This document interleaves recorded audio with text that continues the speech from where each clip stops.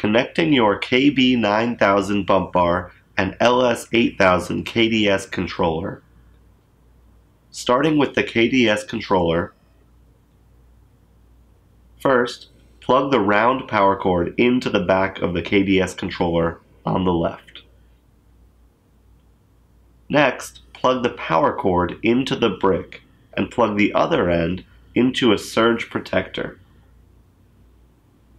Then, take the bump bar and plug the RJ45 cable into the port on the bottom of the device. Take the other end of this cord, which is a USB, and plug it into the USB port on the back of the KDS controller. Take an Ethernet cord and plug it into a Wi-Fi router. Your register will need to be connected to the same Wi-Fi network.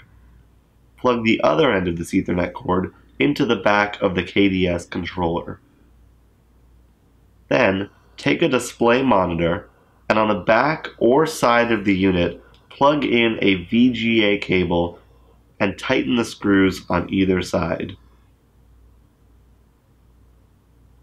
Plug the other end of the VGA cable into the corresponding port on the back of the KDS controller, once again tightening the screws on either side.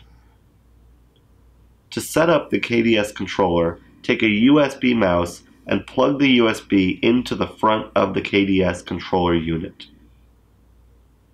On the monitor, use the mouse to select the KDS application you would like to use. Once the application is open, you will see an IP address on the top of the screen.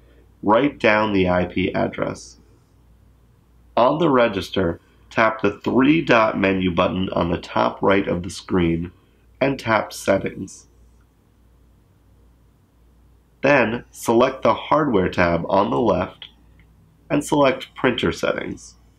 On the top right of the screen, tap the plus icon, select Receipt Printer, and type in the IP address you wrote down previously.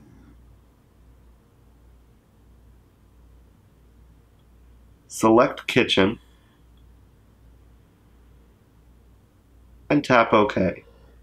Your KDS controller and bump bar are now connected to the register.